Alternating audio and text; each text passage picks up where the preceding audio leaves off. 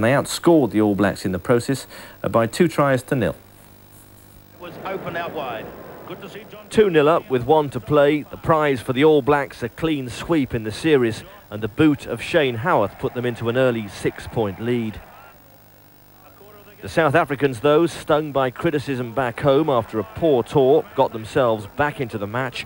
Gavin Johnson handling twice along the back line before scoring the opening try.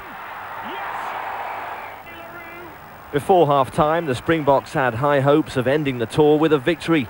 Again, they crossed the All Blacks line, again in the right-hand corner, this time centre Brendan Venter bagging the points. After that, it was all down to the boot, and Howarth's 6 penalties out of 6 kept New Zealand unbeaten in the series.